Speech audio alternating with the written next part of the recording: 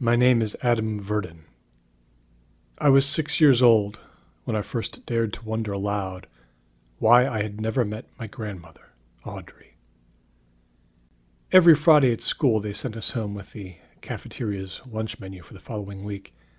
At the bottom of one of these they'd added a note that Grandparents' Day was coming up the day before Thanksgiving.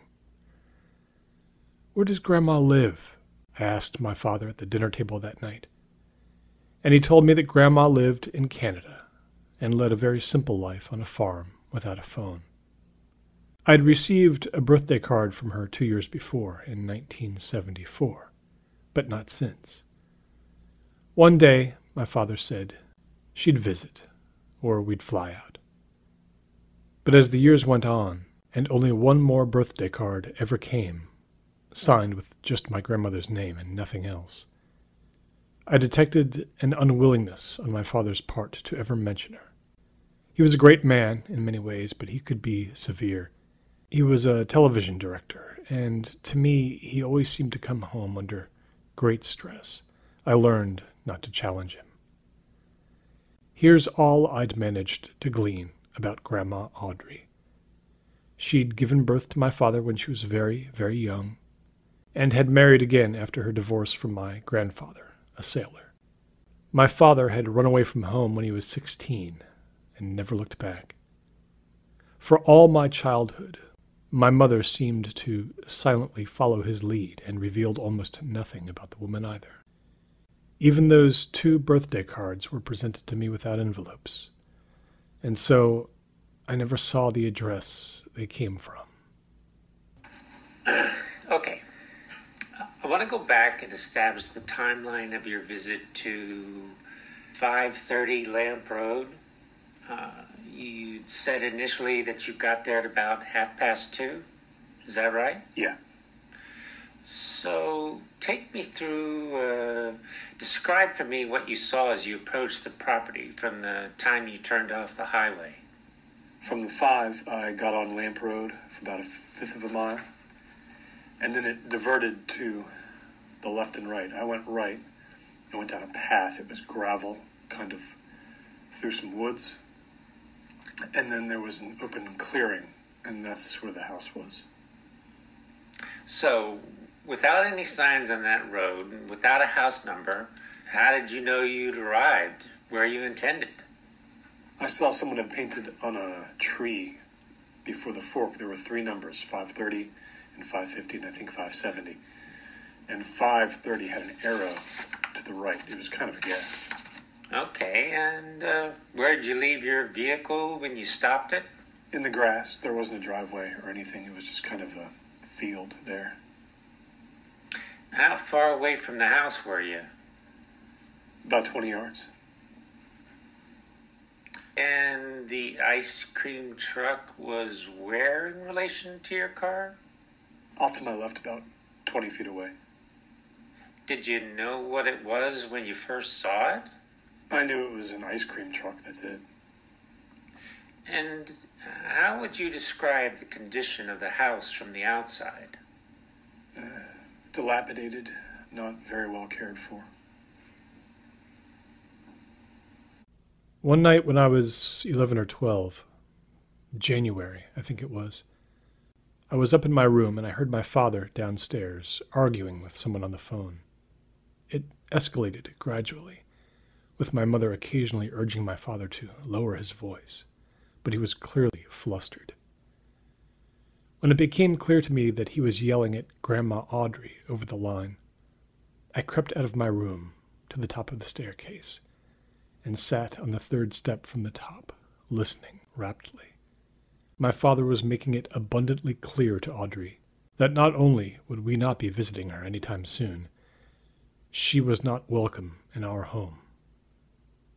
The last words I heard my father say were, "You need to learn about consequences." Then he hung up. There was some hushed conversation between he and my mother which I couldn't hear.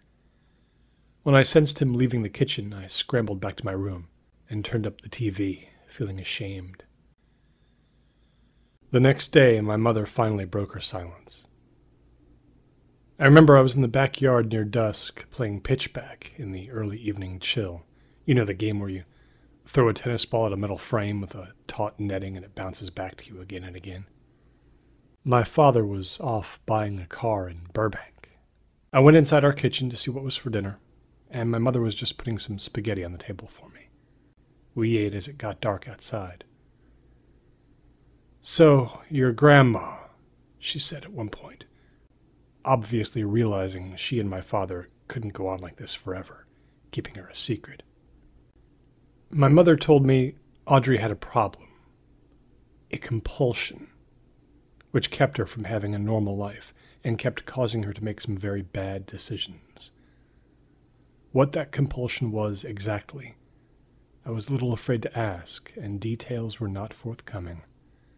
But it was the reason my father had run away from home when he was a teenager. And until Grandma got her compulsion under control, if she ever could, my father thought it was best to keep our lives very separate. I assumed the issue was alcohol, maybe even hard drugs, or maybe she was a thief. I asked if she was dangerous. "No," my mother assured me, "not dangerous." But that didn't mean it was a good thing to be around her.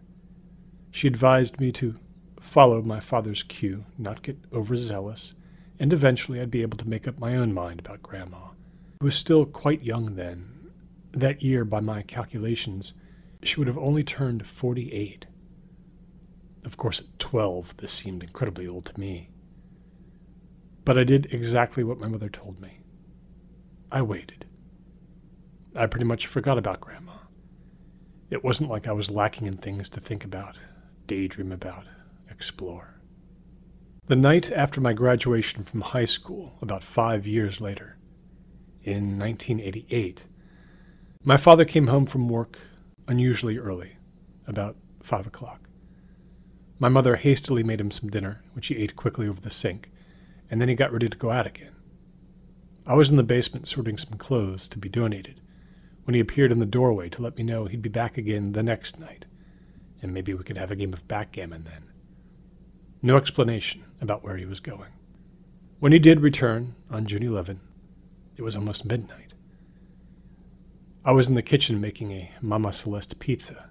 He came in shaking the water from his hair. It was still raining lightly hours after it had started. He sat down, utterly exhausted. He told me he'd been visiting my grandmother in the hospital, near Montreal, nearly 3,000 miles away. She had nearly died. It was her compulsion, he told me. She couldn't control herself, and for the second time in 5 years, she had paid an awful physical price. But instead of finally telling me exactly what that compulsion was, my father only lectured to me very quietly. "Do not fall into the belief," he said, "that family ties are unbreakable. You have a responsibility only to yourself in this life. Sentimentality will trap you. Sentimentality will drag you down." He told me to consider my grandmother something from the past, or something that never truly was, and move on. He'd already spent too much time going back to his childhood, he said. He was done. With that, he got up from the kitchen table and went to bed. I was 21 before I finally learned he'd never gone to Montreal. He'd spent the night of June 10th instead at a motel 19 miles from our house, checking in there after visiting Grandma in nearby Henry Mayo Newall Hospital as she lay near death. The Canada lie was meant to deceive me into thinking she still lived far enough away to put her out of mind. Since 1972, she had never lived more than an hour's drive away. Now, you did not approach the ice cream truck at first, correct? No, I went right up to the house. So what details of the truck did you glean as you went by it? Just the name on the side of it, and that it was kind of old. Did you look through its windows at all, or? No, from that angle I couldn't really, even if I wanted to. Were there any signs of it being driven recently or moved? No. All right. I'm going to show you a photo. You don't remember seeing this handprint on the side of the truck? Right there, near the wheel well? In March of 1992, a few days after my 22nd birthday, my fiancée showed me a snippet from the police beat section of the Santa Clarita newspaper and asked me, "Could this be your grandmother they're talking about?" Audrey Verdon, age 58, had been arrested for trespassing, burglary, and theft on the campus of Cal State Fullerton University. "No," I said, without looking at the full snippet. "My grandmother lived in Canada. She wasn't local." I went back to trying to fix the screen on my laptop. "I hope not," said my fiancée, "because this woman seems deeply disturbed." I asked her what she meant, and she handed me the newspaper. 2 weeks later, I walked into Orange County Circuit Court to witness the sentencing in the case of Audrey Verdon and see my grandmother for the first time in my life. She did not know I was in the gallery, one of only 3 people to attend as spectators by my count. Neither my mother nor my father knew I was there, either. The case was not a very complex one, and there had been no actual trial. My grandmother had agreed to enter an Alford plea, accepting a guilty verdict on certain conditions beneficial to her as a defendant. That afternoon, there was to be simply a summation of the case by both sides before a judge, a reading of the plea and formal agreement to it, and then sentencing, which had been arranged beforehand. I was about 12 feet from my grandmother when she came into the room behind her court-appointed attorney. At 58, she looked probably 10 years older than her age. Her hair was long and dyed black. She was thin, pale, and small. Her skin was blotchy. Her eyes seemed very alive, though, very green and vivid. The resemblance to my father was undeniable. She sat down calmly, dressed in a white blouse that was too big for her. Grandma Audrey had been arrested a little after 4 a.m. on July 13th, leaving the grounds of Cal State Fullerton in a 1981 Toyota Corolla after swerving dramatically on a campus feeder road, though she'd only been going about 15 miles per hour.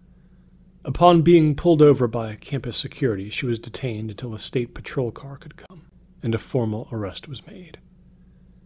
In the back seat of my grandmother's car had been a banana crate filled with 12 bottles of dark liquid. She'd broken into a chem lab just a few hundred yards away and taken them from a medical refrigerator. The blood in those bottles was being used as part of an 8-month university study on tetanus vaccinations. It had been extracted from children.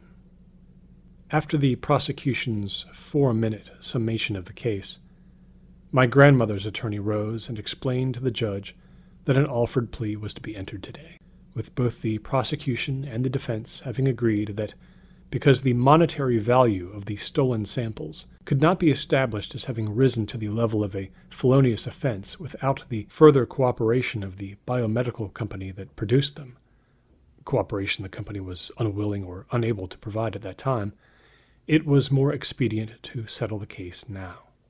My grandmother was asked to stand to enter her plea. She was asked a series of questions requiring a one-word response. Did she understand that an Alford plea was equivalent to a guilty plea? Did she understand that she was waiving her right to a trial, etc.? To each question, she answered yes, automatically, robotically. When the list of questions was complete, she was free to walk out of the courtroom, her deal to receive a sentence of 4 years probation complete. She exchanged a quiet word with her attorney and left.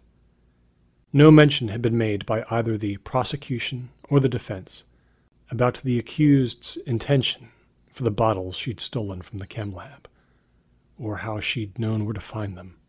Arguments of motive had apparently been deemed by both sides as either irrelevant or out of bounds in this oh-so-minor case, which seemed to have been affected greatly by both the biochem companies and the university's interest in resolving things as quietly as possible. From a good distance away, I saw Grandma Audrey collect her things from a property desk located down a quiet hallway and leave the courthouse alone. From the lobby of the building, I watched her cross the parking lot and get into the same car in which she had been arrested. She pulled into traffic and disappeared. There was a more familiar car waiting for me at my apartment when I got there 15 minutes later. My mother got out of it and intercepted me. My fiancé had told her where I had been. It was time to reveal more of the story.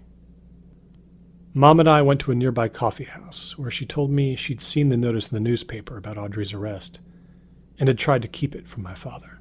So far, she believed, she thought she'd been successful, but it was likely only a matter of time before he found out about what had happened. It was true. Audrey had always lived in the area, kept away from the family first by obfuscation and then outright intimidation. My father was unswerving in his insistence that she come nowhere near. No one seemed to know exactly how my grandmother's compulsion had taken hold, my mother told me, but she gleaned in the years of her marriage that my father traced it to the accident which had taken my granduncle's life when he and his sister were 11 years old. Audrey had witnessed it, a collision between two boats. It had apparently been gruesome, multiple victims, and there had followed a couple of years of intense, silent withdrawal from everything around her during a most critical time in her emotional development. Maybe it was significant somehow that this development took place while she was spending her nights and summers working as a specimens packer for a company in Altadena called Oakwood Biological Supply, which provided legally sourced animal remains for use in scientific study and classroom teaching. About 30 years later, they'd begin to provide film productions with remains for use in simulating gore. This was a fact of my grandmother's life I had to research myself. Whisperings among the extended family, which cropped up in letters and rumors over the decades, hinted that she'd first drunk human blood as a teenager and had never stopped. This was not being a vampire, my mother pointed out, as she understood it. Audrey had never attacked anyone. This was hematomania, an undeniable craving for the sensations that drinking blood brought for some, of restored vitality, of an imagined extended youth. The act itself was medically endurable, if unhealthy, and didn't necessarily point to an aberrant lifestyle or one that couldn't be compartmentalized. But Audrey was different somehow. She dropped out of high school to give birth to my father and was married shortly after. Only 3 weeks after that courthouse ceremony, her husband tried to have her committed to a psychiatric facility. She went on to have several jobs. She tried another marriage after the first one disintegrated. She did provide for her only child, but the compulsion was apparently always there. My father had learned of it very suddenly, one day when he was 12. Audrey was raising him alone by then. There came a week when she simply couldn't seem to get out of bed. He once told my mother of a 3-day stretch when he only knew Audrey as a weak voice through her bedroom door, as she told him again and again not to come in, that she just needed a little more time to get well. Finally, late at night, my father had opened the door, just a crack, peering in. Audrey lay in bed under a quilt, a small lamp on beside her. She stared at the ceiling, breathing softly and evenly. Around her mouth was a ring of dried blood. The discovery, a year later, of a tobacco can half full of the stuff had caused my father to watch Audrey much more closely and slowly begin to separate from her as she endured lengthy, unexplained illnesses, and wild energy swings. At 16, my father had found Audrey lying in the backyard, dazed, the knuckles on her left hand smeared with blood. When he roused her, she merely rose, walked past him, made him a box of macaroni and cheese for dinner, and asked him if he'd had a good day at school. It had been the middle of his summer vacation. He hadn't been to school for over a month. He ran away from home the following week, and rarely saw her again. Mom swore me to secrecy about our meeting there in the coffee house, and I kept my word. But 2 days later, I got a piece of mail from my father.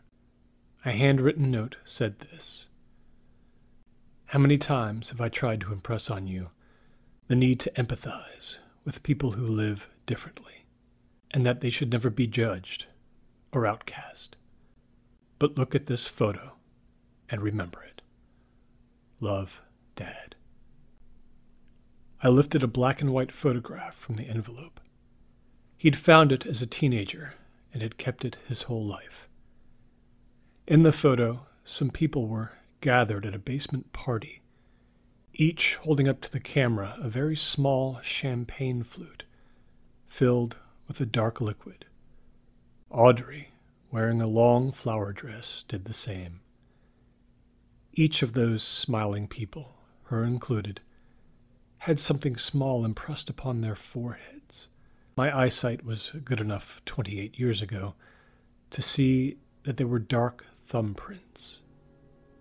Someone had long ago written a caption below the photo in faded marker. The word said, "Sanguinarians and Donors Party, July 24, 1954. Sanguinarians and Donors." I had become fascinated by my grandmother by then. You see, since my adolescence, I had learned a little something about compulsion myself, the consuming need to engage in a very specific and possibly self-destructive behavior. I had one of my own, something very different from Audrey's, but I had begun to wonder how much my ungovernable subconscious was like hers.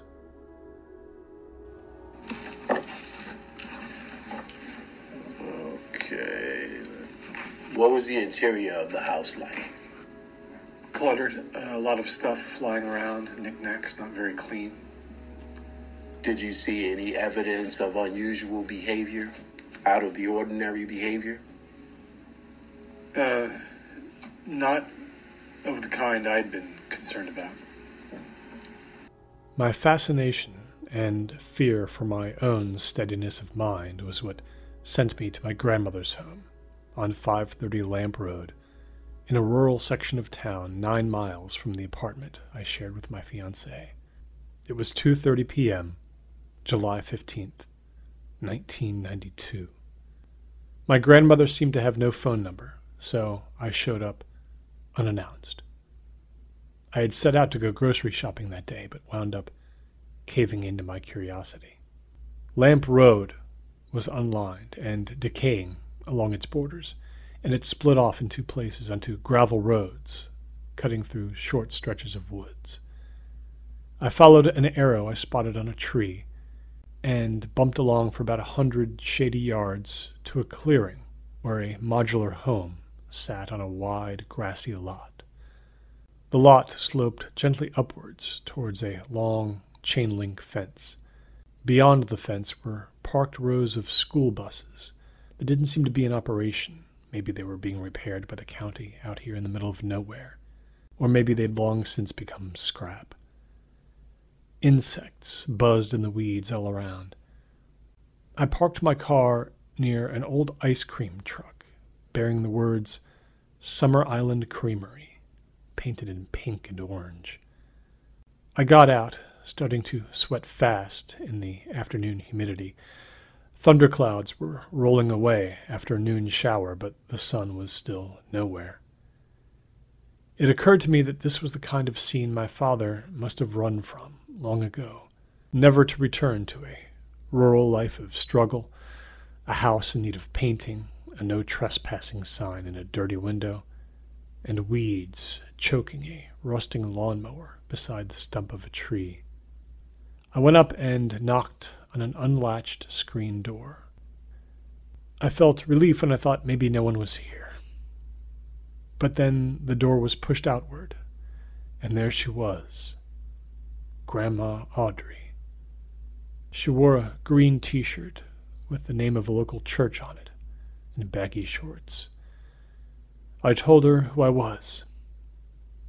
Her initial look of confusion and suspicion softened.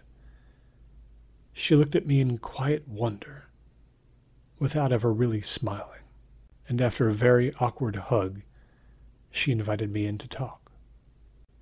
The place smelled like Lysol and cabbage. No air conditioning. Mismatched furniture, lots of knickknacks lying around, but no photographs, no mementos. Even with the shades all up, it was kind of dark. This small, prefabricated house that had probably been delivered to this lot on a truck decades before. Grandma Audrey brought me iced tea poured from a plastic pitcher into a glass with Schroeder from the Peanuts cartoons on it. I sat in a wicker chair, and she sat across from me on a dark purple sofa. The TV, which sort of looked second-hand, was off and a little dusty. When my grandmother spoke, she didn't bring up the past, and I didn't either. She seemed only politely interested now in where I had gone to school, what my hobbies were, when I'd gotten engaged, what my master's degree studies would be in. There were one or two questions about my father's and mother's current health. Audrey herself was as pale as when I'd seen her under the courthouse lighting, and moved with the slowness of someone a fair bit older than 58. She looked very small on the sofa. Her responses to my questions were short and direct, and didn't allow much room for exploration. I felt so foolish as I sat there drinking that flavorless iced tea. I would never be able to ask her what I really wanted to. When did you first feel the overpowering need to keep doing something you knew would so isolate you? When did you decide not to fight it anymore? And is that what I should do, with a different compulsion? One that was starting to threaten the nice, normal adulthood I'd tried to plan for myself. I was looking for help, but there was no comfort level here, no familial bond, and no answers. Just an unwell woman wanting to live her small, shunned life in peace. I limped through a few questions about the things she liked to read, and began to look for a way out of the conversation. I heard a door open down a hallway and turned my head.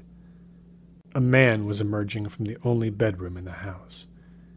He moved slowly toward the living room, wearing a dark blue bathrobe over not one but two sweaters and dark corduroy pants, bare feet. He was very, very tall, almost 6.5 feet, and thin to the point of emaciation.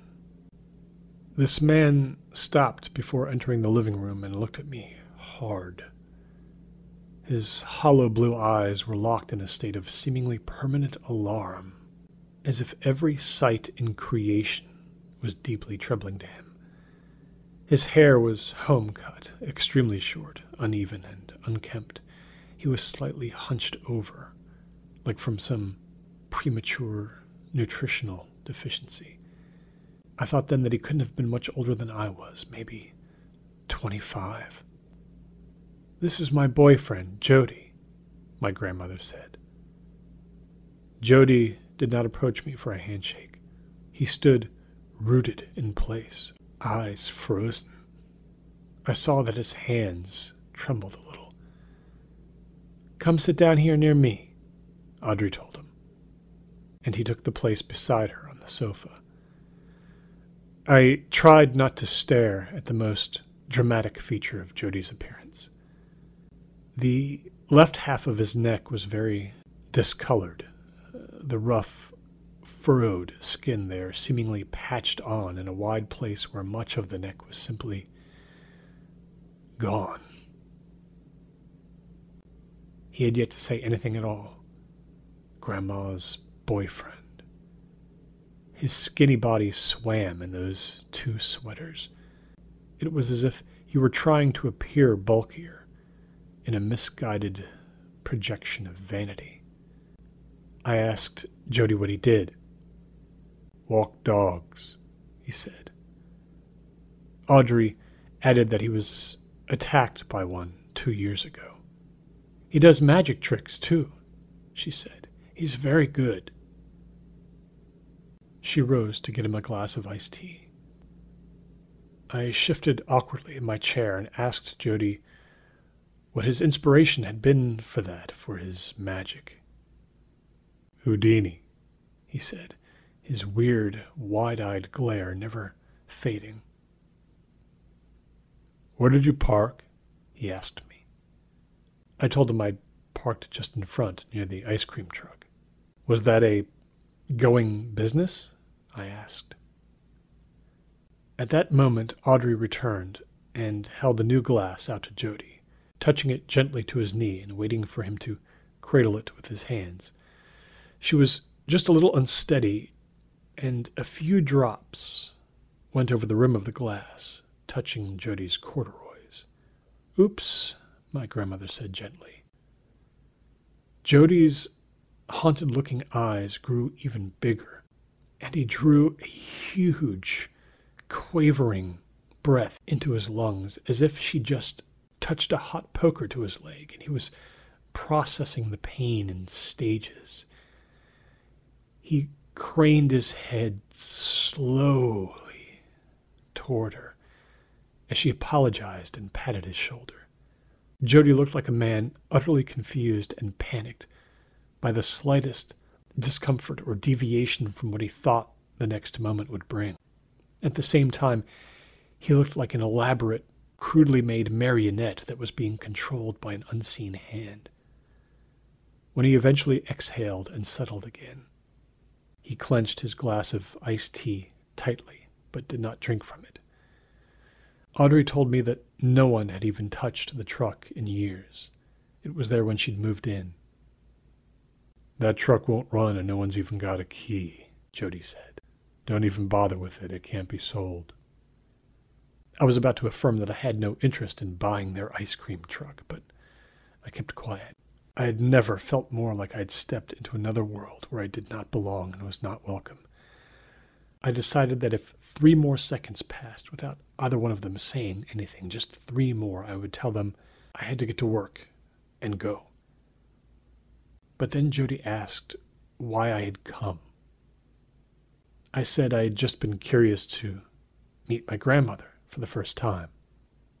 But he said, "Why today?" I honestly don't remember how I responded. I was overwhelmed with the need to get out of there. I blundered a few more nonsensical things, and then I remember being at the front door again, with Jody still sitting stone-faced on the sofa, shaking his head from side to side for some reason, though I'd said nothing to cause such a reaction. My grandmother followed me. I wasn't able to summon the good grace to offer a hug at the doorway.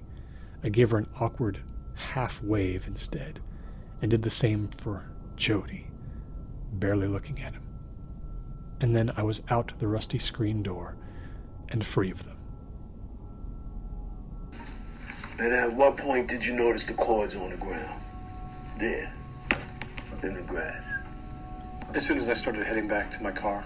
I had a different angle now, so... What did you think they were? Well, I could just hear the sound coming from inside the truck, kind of a humming sound. So I figured power was being run from the house into the truck. to some kind of appliance. Why do you think it was that you didn't hear the humming on your way in?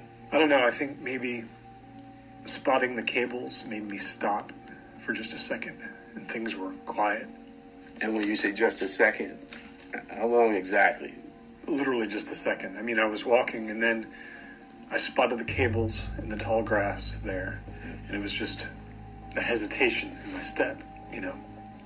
It was quiet enough to barely hear that sound. I know my refrigerator at home, for example, kicks on and off in a cycle, so maybe it was on a breaker. I honestly don't. Do you think Jody Burr may have been watching you from inside the house and spotted you hesitate, and maybe he thought you saw the handprint on the side of the truck and heard that humming sound? And that was what made him decide to take action? I'm not sure.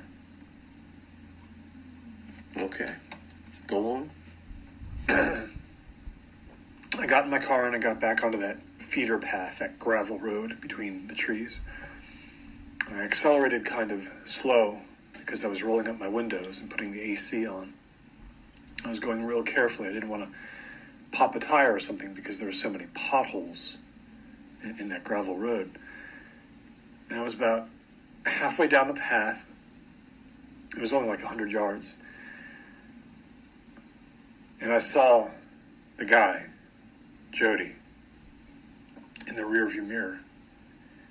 He was running down the path toward the car as fast as he could. I literally thought at first it was a big animal or a hawk because that bathrobe he was wearing was billowing out as he ran. He was holding an axe. He had both hands on it. That's what made me swerve and hit the brakes at the same time. I know hitting the brakes was the exact opposite of what I should have done, but it was instinct, it was shock. I hit that rut on the side of the path, and the whole left side of the car shook. I bounced right off the seat. And when I recovered myself, he already had so much momentum that I went into self-defense mode instead of trying to floor it out of there. He came up on my left side. He was just a blur, and he was swinging the head of the axe at the window, and it shattered, exploded into my face on the first swing. But the car kept rolling forward, and then it hit the side of the rut and stopped. So he had the chance to come at me through the window while I was trying to swat away all the glass. I was panicking because I felt it hit my face, and a little bit of glass went into my mouth. I was trying to cough it out as I was waving my arms. I had my eyes closed. And then he must have lunged in with his entire head because I felt his mouth on my neck. I could feel him trying to bite down right on the front of it, right here. I had my right hand on the car phone receiver, and just for any kind of self-defense, I swung it up into his face, and the top edge of it hit him right in the center of the forehead. And that got him out of the window. I opened my eyes finally, and he was staggering backwards, and he just sat down, kind of collapsed in the rut.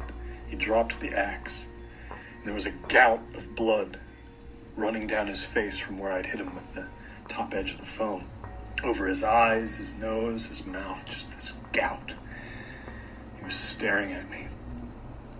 I got out of the car, and then he just fell over backwards in that sitting position, all at once. Did you try to administer any sort of aid to Mr. Burr? No. I looked at him and he looked dead. The car phone receiver was still in my hand. It had come apart. I hit him so hard, the two halves of the phone were split apart. And I turned and started to walk back up the path toward my grandmother's house. What were you hoping to accomplish there? I don't know, I told the detective. I don't know. There was blood on my right hand from the strike to Jody's forehead, and the tiny cuts on my face and neck from the shattered glass had painted me with even more.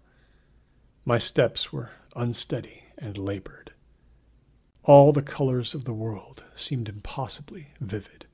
The dappling effect of alternating light and shadow that streamed through the trees above me was disorienting, and I kept squinting it away. The humming sound, coming from the ice cream truck, could not have been more obvious now, even above the buzzing of the insects, as I stepped back onto the grass in the clearing. I walked up to the screen door and pulled on it, but now it was latched. I put my face to the mesh and looked in. There were 3 people now, 3 figures standing in a semicircle in the living room. My grandmother and 2 others, one young, heavily tattooed woman, and one very old man in black, with hair down to his shoulders. They were all facing the screen door, and I understand now that they had been waiting to see whether it was Jody or me who returned. Their expressions were sad, weary. Upon seeing me, they all exchanged a glance, and a silent, mutual decision was made, because now no one was left among them who was willing to kill to keep the secret of the ice cream truck. Each of them bent to lift a glass off the wobbly storage chest that served as a coffee table. One of the glasses was the Schroeder design that I had sipped iced tea from. Now it was half filled with blood, as were the others. Without delay, Audrey and her acquaintances raised their glasses simultaneously to their lips and drank, eyes closed, tilting their heads back to drain the contents in one long, savored motion. I pulled on the door harder, shouting at them through the screen to let me in. By the time their glasses were emptied, with a thick, crimson trail left staining the interior curves of each one, I was yanking on the door so hard it was nearly coming out of its frame. The young woman, blonde and tall, reached her left hand into one pocket of her gray hooded sweatshirt. From it, she pulled a small, oblong object. With her right hand, she hooked her forefinger around a detonation pin and yanked it free. She set the grenade down on the trunk between them, gently. I had no more than 3 seconds to turn and run in the direction of the ice cream truck, hoping to get behind something large before the explosion. I didn't even come close. I thought at the end that my grandmother turned her head and looked at me in apology, and with a simple maternal fondness that had needed no contact in 22 years to be genuine. A thunderclap erupted from inside the house, and I felt something strike the back of my head. I went down hard into the weeds. Then fire, as a huge piece of burning wood fell squarely upon my back. The fire was expunged in an instant by the hailstorm of dirt and debris that roared above me. Just beyond my outstretched arm, I saw the ice cream truck through a swirling brown dust cloud that blotted out the sky. The truck in which police soon discovered Jody Burr's refrigerated and mostly desanguinated 19-year-old murder victim. When that cloud cleared from 530 Lamp Road, it left just one victim of tenacious compulsion to tell the tale. People have shown me great sympathy over the decades for my problem. Even my ex-wife, who left me after I gave away most of the money we'd saved during our marriage in another blind act of spontaneous and reckless altruism. The doctors tell me it's a narcissistic disorder, this ruinous habit that's left me with nothing to my name. On weekends, my teenage daughter hugs me sometimes and says pityingly, a good person, Dad.